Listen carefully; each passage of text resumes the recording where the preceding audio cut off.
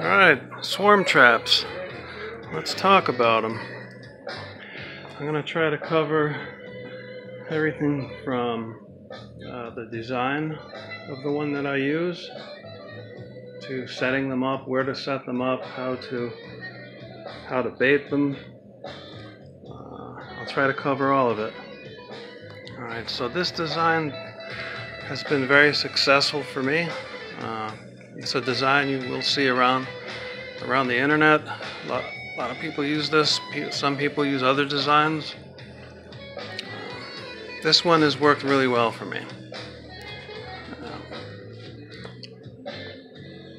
That's the plan I use, but it's actually simpler than that. All you do is go online and Google plans for a D-coats nuke.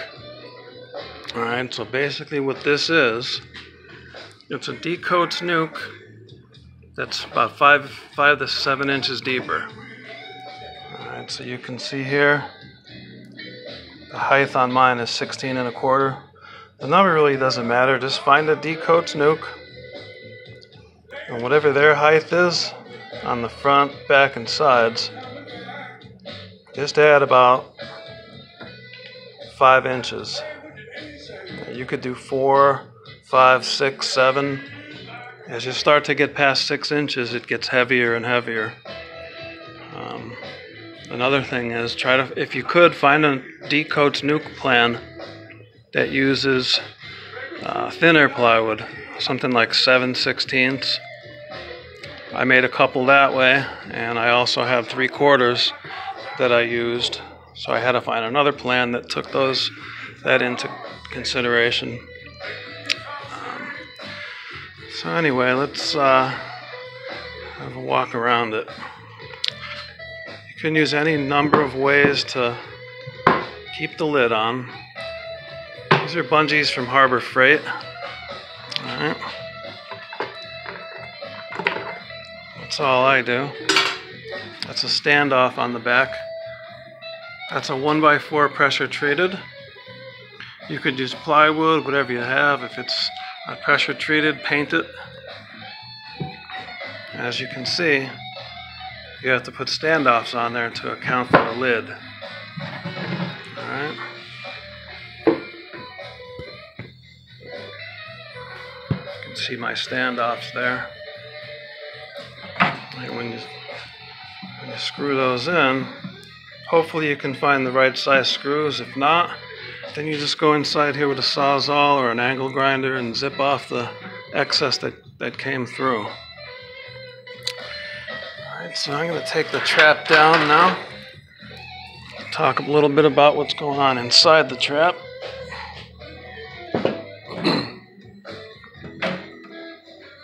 As you can see, it's just a D-coats 5-frame nuke.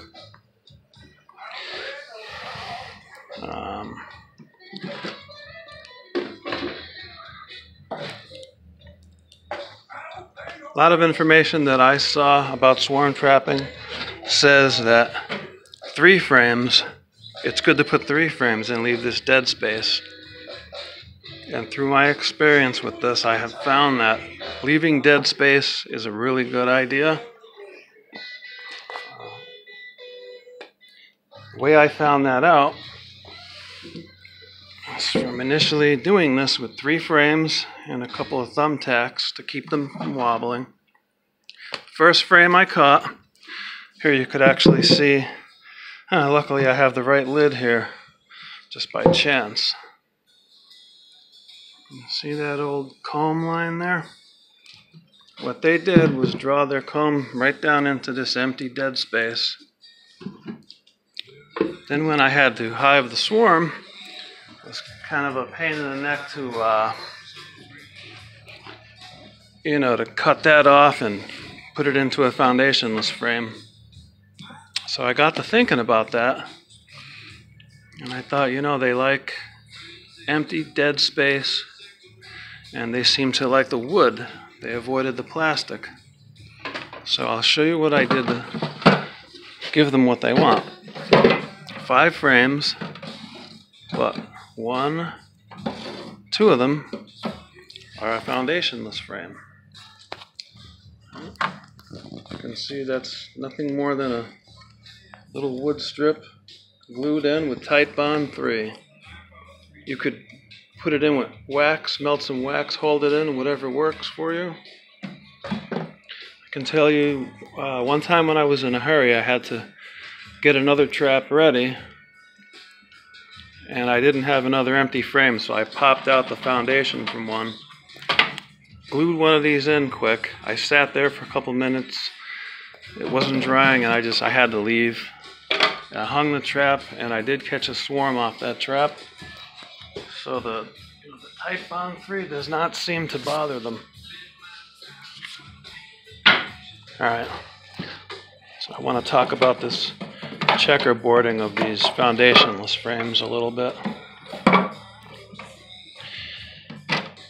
I said before, they drew that comb into the dead space, so what I'm doing is a foundationless frame, a foundation frame, foundationless, foundation, foundationless, foundation. Alright, so these two are in here to give them the wood and the empty dead space that they like. And then the other three, with foundation, foundation, foundation, are there as a guide, so they don't draw a crazy comb or cross comb it.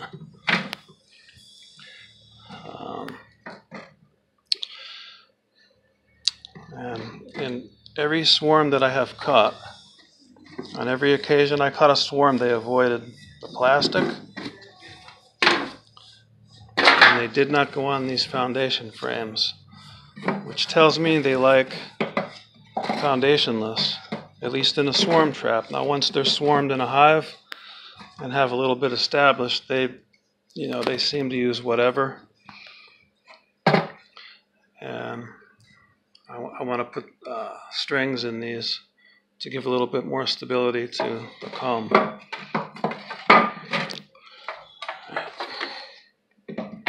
So, what else could I go over? Let me see here. All right, we could talk about the entrance hole. The entrance hole, this is another thing that's, let me back up a little bit. There's a really good study on swarm trapping and bait hives, and if you're interested in swarm trapping, I highly suggest reading the paper. It's not a difficult read. The name of the article is called Bait Hives for Honeybees. It's by Tom Seeley, and it's on cornell.edu. And he talks about everything from the size of the hole, which holes work best, which spacing work best, size, location, placement. That's a really good read if you're interested in swarm trapping. Again, it's called Bait Hives for Honeybees. It's by Tom Seeley, and it's on cornell.edu. Alright, so these holes, it's a 1-inch hole saw. Okay, and it's over 3. I think they say 3 and 3. I don't know. I went 3 and 4. As long as you're like approximately here. Okay, and then in your hole, you want to take a nail.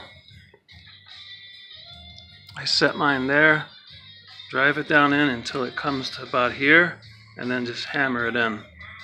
Otherwise, you're going to get birds, maybe mice or other pests going in there. Alright, then you need some type of door mechanism.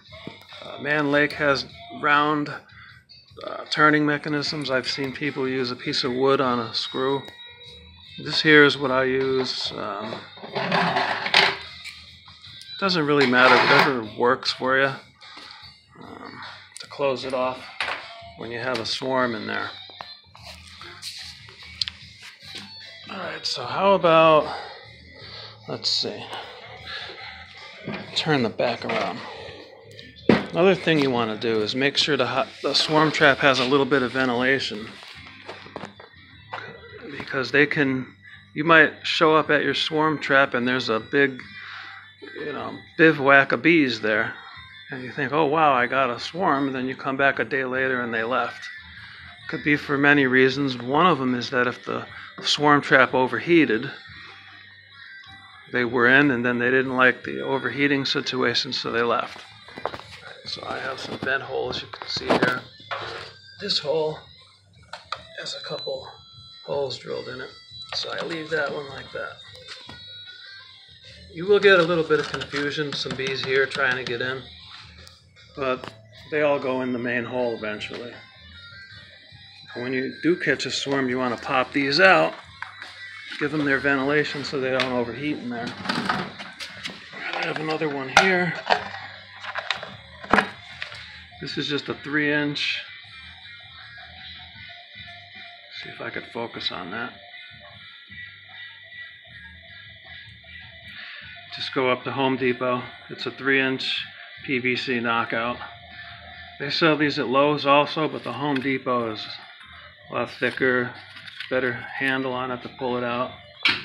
Right, you can see that there's screen in there, and there's screen on these. Okay, let's pull out these frames.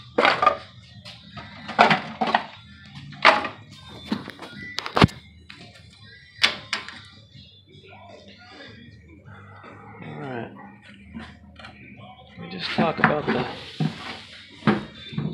these holes again.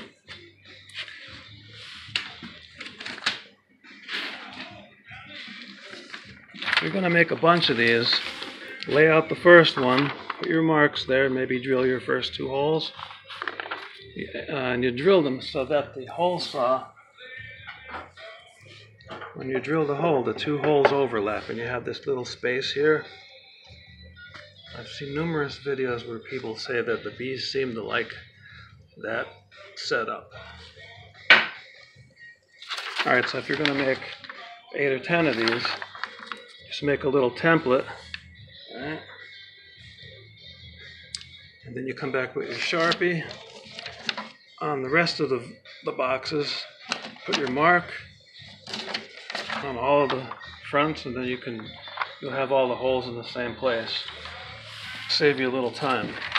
And you can see I did this for the back vent too. That's on these other boxes that I'm building right now. You can see. Just to save yourself some time.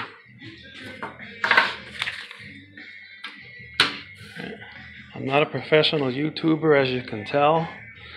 I'm not monetized. I just do this to help other people out, save them the time that I had to spend figuring some of this stuff out. Alright, so let's talk about where do you place, what's a good place to place your swarm traps. You could set a swarm trap up anywhere. I've seen plenty of videos where people catch them anywhere and everywhere.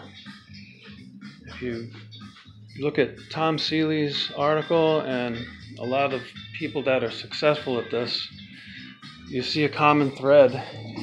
Here, I'll show you a picture of what I've... Show you a little picture here. I can't go out in the woods right now, but basically you want to try to find a meadow or a tree line. You want to be on a... Turn that music down a little. You want to try to find a predominant tree on a tree line that maybe looks into a meadow or a field, a small meadow like this, or a big giant field. Here, there's a big field. Alright, now I have a spot like this. You want to set your trap on a tree that's facing into the direction where the sun sets, if possible. If you can't, then you do what you can. So, okay, if I was in this spot and the sun sets over there, I'd probably go like on this tree here with the opening facing that way. Alright, now if there's a lot of quad traffic here, maybe you want to avoid theft, you go back in a little more. You want kind of a clear line of sight from that hole opening hole into the meadow. All right, now if the sun set over here, then you try to find something like maybe this tree or another one back in here. Here's another meadow. All right, so if the sun was setting there at night, then you want to go over here, find the fattest, widest, predominant tree on this wood line, hang your trap aiming that way. Now, could you catch one off this pole? Sure you could. I found that it works better if you have the trap set in the largest tree in that tree line, facing into the meadow towards the setting sun, and you want to try to have it so that the trap has overhead shading from the afternoon sun. That seems to matter too. I found that out the hard way. I had a lot of bees on one trap that I set up on it was like a metal observation tower with no shading. I had tons of scouts on it and they just never went in. I will try to show you one spot that I use.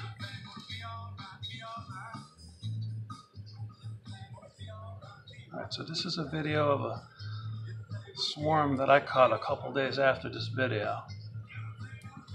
Play a little bit of it. As you can see, that's just a small clearing in the woods, little meadow. Alright, there you go. I picked the predominant tree. Another thing is to tell the difference between scouts and an actual swarm that moved in. When it's scouts, you see how they'll hover around like this. They'll hover, they'll fly around the back of the box, they'll hover. They're not really on a mission. Alright, so let me pause that one. If you see that, you leave them alone and come back, maybe a couple days later or a week. And here's another one for contrast. This is another one of my traps.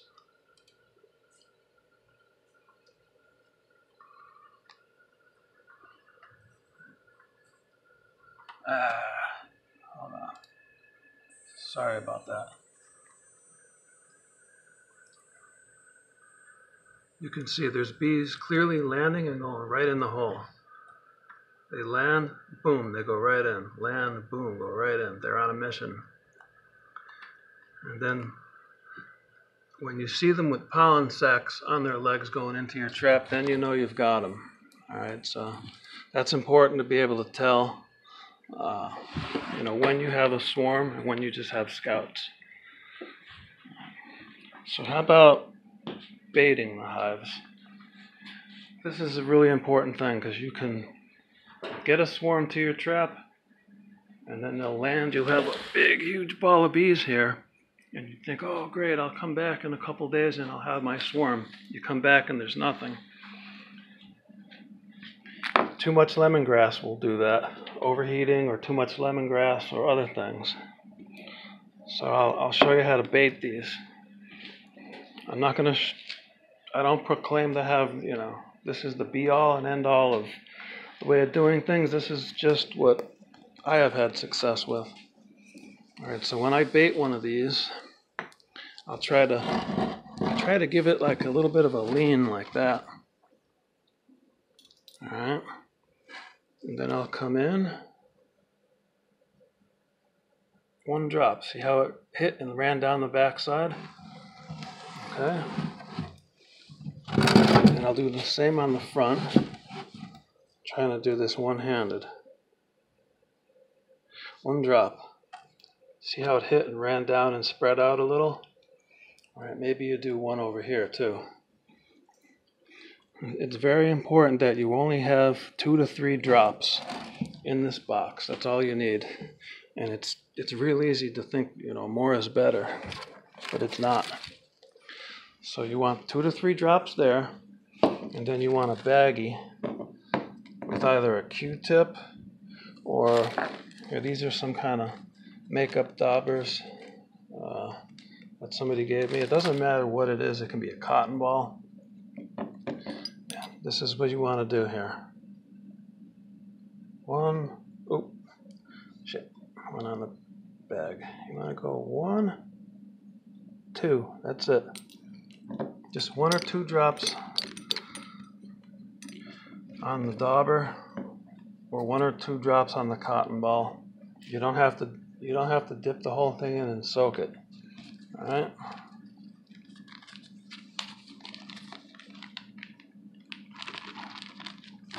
You just drop it in the bag, seal the bag, okay?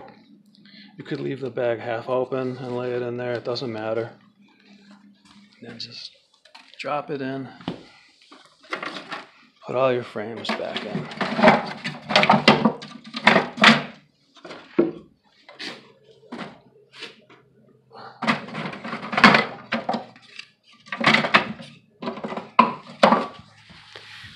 Alright, see how I have that plastic one there? I would try to get that one out of the way. If you're going to use if you have a plastic one, just have it maybe in the back, out of the way. So your foundation, foundationless, foundation, foundationless, foundation. I'll show you another important thing too. When you're in your hive and you have, crazy comb or old brood comb, take this comb and pull these back out again. Rub this, rub it all over everything on the inside of the frame. You don't have to go crazy and cover every square millimeter of it. Just do your best. On the screen, put some of that on the screen also. Okay. And then on your frames, come up here on the table. Okay, on your frames, rub this in real good to all over your frames. Old brood comb if you have it. If you're just starting and you don't have hives yet, if you're in a club, talk to one of your club members. See if you can get a piece of burr comb, freeze it. Make sure they have a healthy hive, obviously. Freeze the comb for a week or 2, and then just wad it up and rub it over everything in your swarm trap. Alright, now this is the lemongrass oil that I use.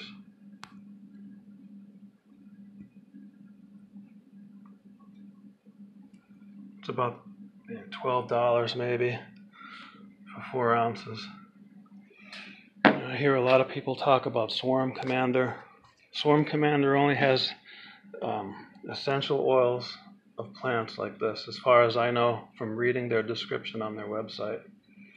So if you want to use that, you could spend $30 for 2 ounces, or you could get 4 ounces of this for about $12, and you can rest assured there's tons of successful swarm trappers that use only this. So that choice is up to you. Let's see. Okay, how about height of the trap? Let's talk about the height.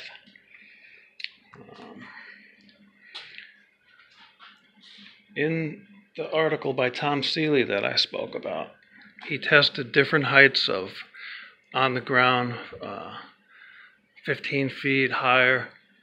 He concluded that 15 feet was the ideal height. Okay, so to put it up 15 feet, you need to get into something like that. So, I compromise. I put them where, with my hands raised over my head, I can grab the trap and take it down. Or sometimes I will, leave an old log there or an old milk crate or something so I can get a little bit higher.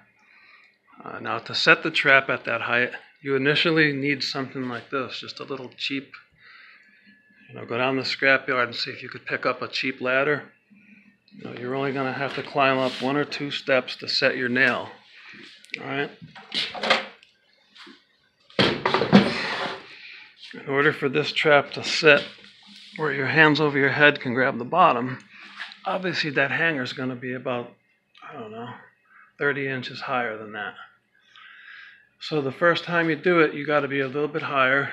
You need a little step ladder to go in.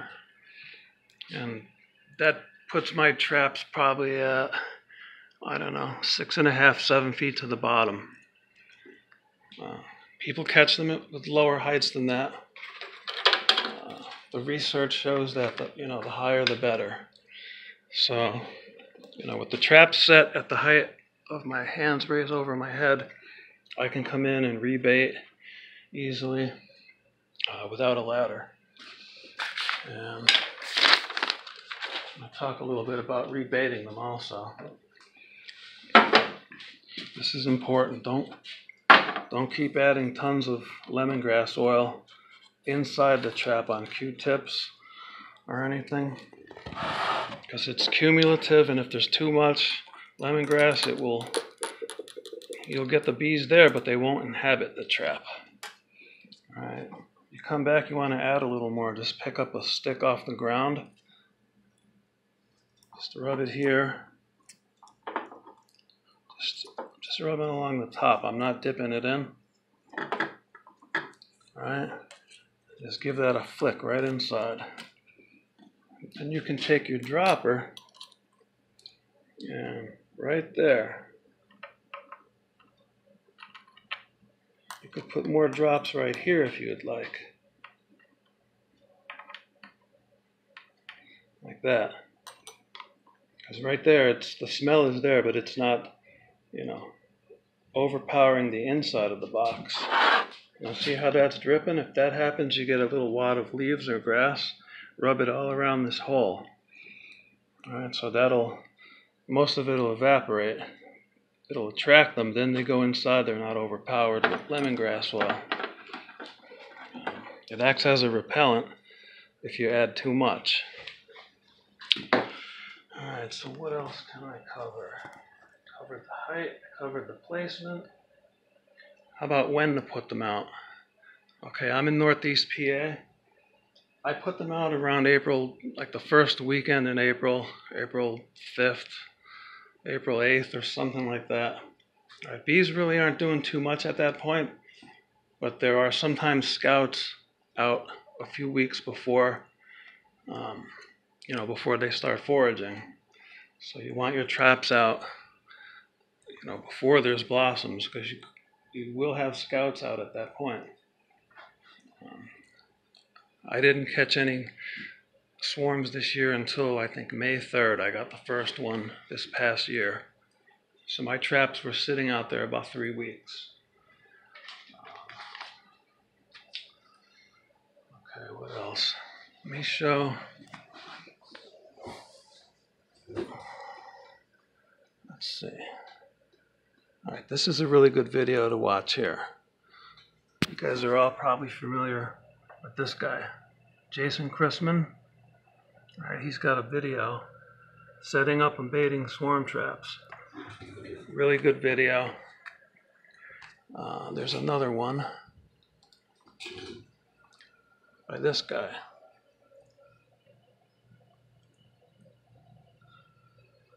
Out of a blue sky, swarm traps and bait hives. I like this guy. He's it's kind of like Carl Sagan giving you information on how to do swarm traps. Pretty cool. So his video is really good, very informative also. And let's see. The last thing I could think of is, building your trap. If you have tools, great, build it with whatever you have. If you don't have tools, I can show you a couple things that I bought. Well, I had this. I already had this. I've been building houses and carpentry since like 1983. Started when I was about 13 years old. Tried a lot of tools. This is a nice gun right here. If I can focus. Right there, BTFP 72156. That's a brad nailer. It'll staple in medium thickness brads for assembling the hive. Boom, boom, boom, boom, boom. And obviously pre-glue everything, Type-On 3, is a really good glue for this. If you like other glues, that's fine. And then I'll show you this brad nailer. This is a crown stapler. Harbor Freight is iffy. You could get junk from there, or you could get something really good at a good price. This crown stapler, I've used the heck out of this thing, and it has proven itself to be a really good stapler for cheap. There it is, Harbor Freight. And then I bought this recently. My old electric stapler died. And I was in Lowe's and I saw this and I thought, I'll treat myself. I don't remember how much it was. It wasn't that much. And I'll tell you, after using this, I think, my gosh, where were you all my life? It puts, regular standard staples right through screen or whatever. Really nice. If you're going to start building any kind of bee equipment, you'll always find yourself looking to staple a screen in, or, well, here you can see on this one. See, what I do is put a layer of tight bond around the area. I lay the screen on and then I staple it, right, so you don't get any ends lifting. Not a necessity, but I just do that. That's what happens when you're OCD. But anyway, here's the stapler. I'll try to show you there it is. It's a PT50. It's Arrow. It uses regular T50 staples. This is a really nice stapler. Right, there's your crown stapler from Harbor Freight. 68018. And that. Obviously, whatever tools you have, it's going to work. If you're looking for a table saw, this is a rigid R4512 I use. It's about $500, very nice. My buddy, who's not into woodworking as much as I am, he needed one. We looked around, we tried a couple, returned a few, and then we found Lowe's right now has a Cobalt 10-inch table saw. I want to say it's $249 or $200. And, for a budget table saw, that's a really nice table saw. Lowe's, Cobalt 10-inch, and it folds up on wheels. You could shove it in the corner real easy. Works, and it works pretty good for $200. Alright, so I don't think I have too much more to cover on this. I know it was kind of a long video. Hopefully I covered everything. I said when to put the traps out. We're on April 5th.